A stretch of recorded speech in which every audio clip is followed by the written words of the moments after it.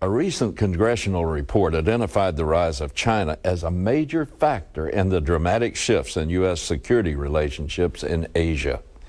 The Congressional Research Service describes China's Shanghai Cooperation Organization, or SCO, as an emerging anti-U.S. NATO-type organization.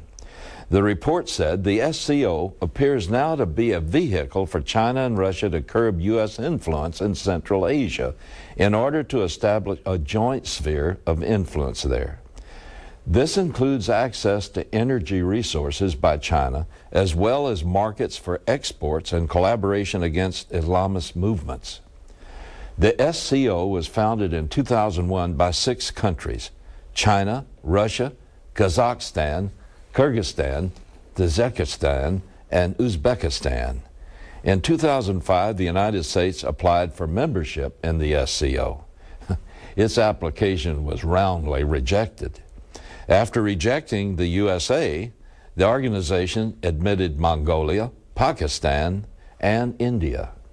And at Russia's insistence, Iran became an SCO member state in 2006.